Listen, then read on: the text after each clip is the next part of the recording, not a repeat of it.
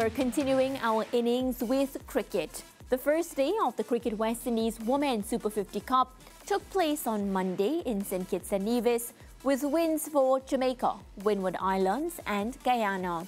Led by Stafanie Taylor and Chinelle Henry, Jamaica comprehensively beat Barbados, who are without Hayley Matthews, by 200 runs. Here are the scores.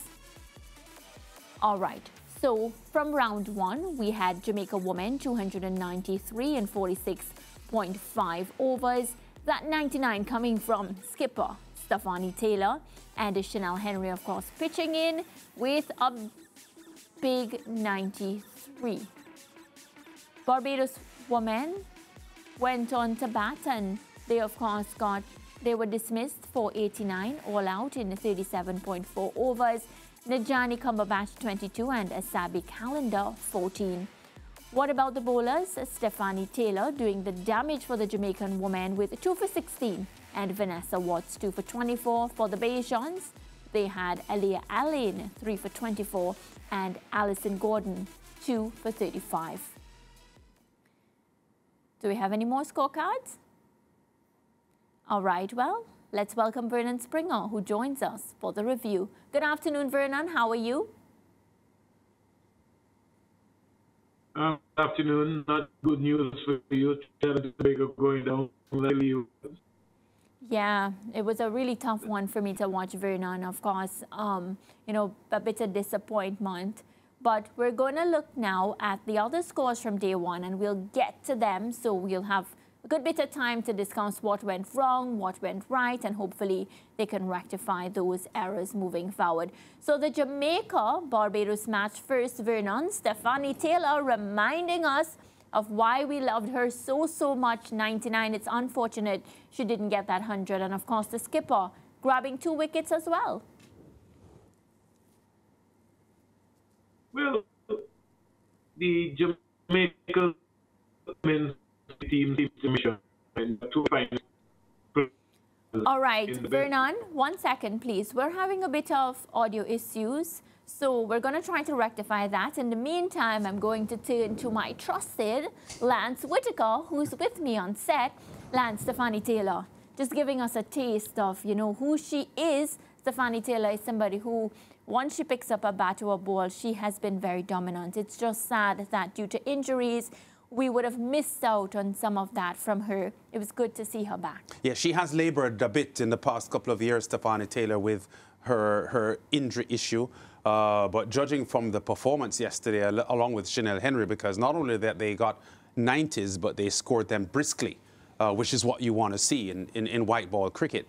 And at 32 years old, if we think, as we really do, that Stafanie's in the twilight of her career, maybe she's using this CWI Super50 tournament just to remind the fans and maybe even global franchises around the world that she's still got it. Because I see where, you know, with like the 100 and the Big Bash, and you know, even the IPL, the WPL that is ongoing, she wasn't a part of that. But if Stafanie Taylor is on her game, she's still one of the best players in the world, both with bat and ball. So I think yesterday was a statement that Stafanie still has more shots to fire. Yeah, and what about the Barbados team? I know you touched on Chinelle Henry from Jamaica, so she got her flowers. The Barbados team would feel, you know, a bit hard done because, one, they're the defending champions in the Super50 and the T20 lands. They're without their regular skipper, Hayley Matthews, but they still have the rest of their squad. And Barbados, you know, being dismissed, not even batting out the 50 overs. Yeah, hugely disappointing start there for the Barbadians. And I would have considered yesterday's result an upset result with Jamaica winning, given the fact that the Jamaican team last year performed really badly. And I know that the Barbados team without Hayley Matthews isn't the same. And I also recognize that coming from like even 2019, when Barbados were double champions as well, a Barbados team without Matthews and Deandra Dottin, who would have been part of their setup for many years, isn't the same as the one that we saw yesterday. But I still think there's enough quality in this Barbados team that would have made them hugely disappointed with what happened yesterday, because to lose a 50-over match by 200 runs is unforgivable. And I'm pretty certain that the coaching staff would be getting to work with the Barbadian girls to ensure that they can lift themselves from that result. Yeah, Vernon Springer is back with us. Vernon, can you hear me? Yeah, I'm hearing you loud and clear, Maria. Yeah, Lance and I was just discussing, how disappointing it is for the defending champions to be defeated against Jamaica yesterday. We were also speaking about, Stafanie Taylor, looking like the Stafanie Taylor we know. Well, I think first of all, you would have to look at the Barbados bowling attack, and they use like 6 bowlers, and they had a pretty off day. And when you say off day, you're talking about 15 wides and 8 no balls, 8 byes, 9 leg byes, a total of some 40 extras. So they really were off the boil. But I think they ran into a Taylor and Henry who on any given day can be able to take a game away from anyone. Yeah. Taylor looks like she's on a mission to be able to make a statement. And as Lance said, recovering back from some injuries, we hope that she can be able to, stay fit and stay on the park long enough that she can be able to take it to a next level. But there must be some major concern, as I was speaking to you guys before, about how we are seriously dealing with women's cricket in the Caribbean and in terms of the preparation of coming into a tournament. You would look and you would recognize for Barbados, the defending champions, yes, they're without their captain, Haley Matthews, but to lose by 200 runs, it's almost like a wake-up call to find out what is happening with women's cricket in Barbados. Yeah, good point there, Bruno. And I know as the competition goes on, we'll be looking at the different points and, of course, highlighting them. But in the meantime, let's take a quick look now at the other matches and the results. Okay, so we have this one, of course, the Guyanese women defeating Leeward Islands women. Guyana batted first and, of course, got to 142 in 36.3 overs. Then we had from Rilana Grimon, 37, Shabika Gajnabi, 20. And, of course, to pick up the bowlers for the Leeward Islands women would be Shanisa Hector, 3 for 11, and Roselle Liebert, 2 for 17. The Leeward Islands women's, they only got to 86 in 36.5 overs. Among the batters, the top batters, Divya Saxena, 19, and Renice Boyce from Trinidad and Tobago, she was able to make 16. Pick off the Guyanese bowlers, Plafiana Millington, 4 for 10, and Nia Lachman, 3 for 27. All right, and then that final match where the Trinidad and Tobago Divas were defeated. They made 185 in 48.2 overs. Their top scorers were Leanne Kirby with 59 and Samara Ramnath with 28. Who were the pick of the bowlers for the Windward Islands women? Affie Fletcher, she got 3 for 40. Karina Noel, 2 for 18. The Windward Islands women were able to make that total 186 for 8 in 49 overs. Janila Glasgow picking up 62 runs and Narissa Crafton, 45. Pick up the bowlers for Trinidad and Tobago women, Karishma Ramharak with 2 for 19 and Steffi Sugrim, 1 for 16. So, Vernon is still with us. What's going wrong with the TNT Red Force Divas? A whole lot. I think when you look at the Trinidad and Tobago team yesterday, only one person really turned up.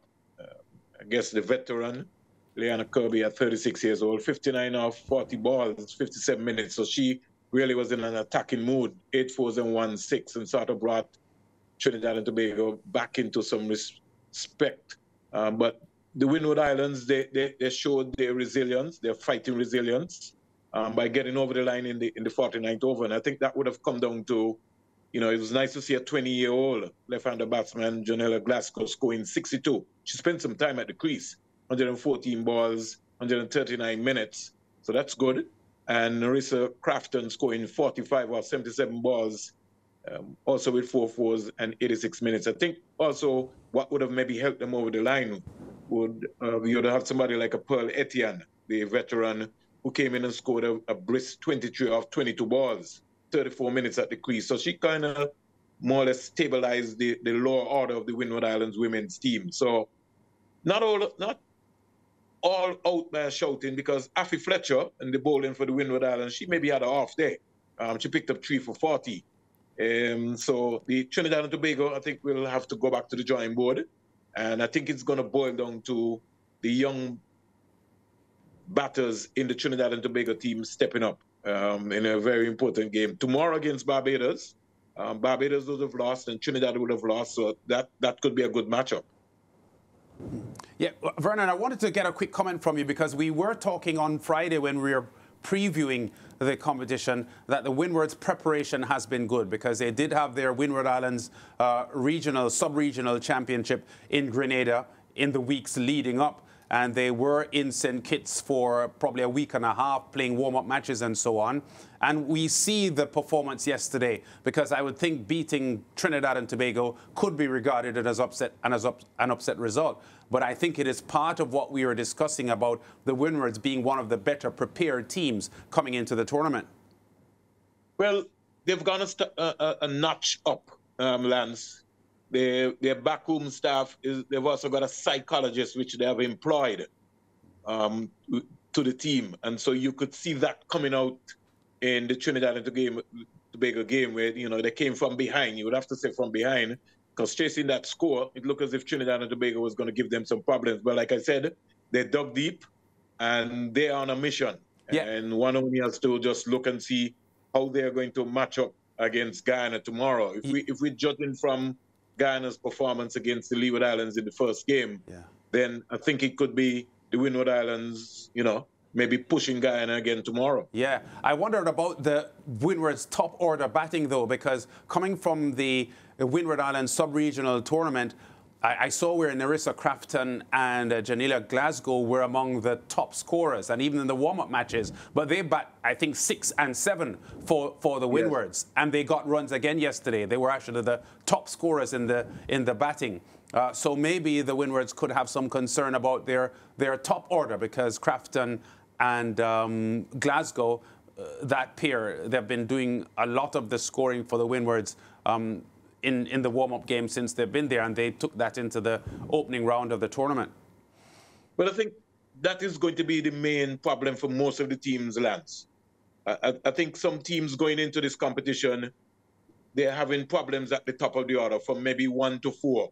And so a lot of the coaches in this championship are going to try to keep back most of their better batters lower down in the order to be able to counteract that. They're just hoping that 1 or 2 persons can survive at the top and then try and counteract that new ball. So if we check out the scores yesterday, almost all of the teams would have lost wickets very early. You know, who wasn't 20 for 4 or 45 for 5? They just lost wickets in clusters until when, you know, well, Jamaica was in a different frame of mind, even though they got bowled out, and they would feel very disappointed. 289 in 46.5 overs. You don't expect to get bowled out, but that's the norm of the day. Yeah, well, Vernon, still a lot of cricket to play, and of course, we'll be looking at all the matches very, very closely, and we're hoping to talk to you again really soon. I want to thank you so much for your time. Yes, thank you as well, too.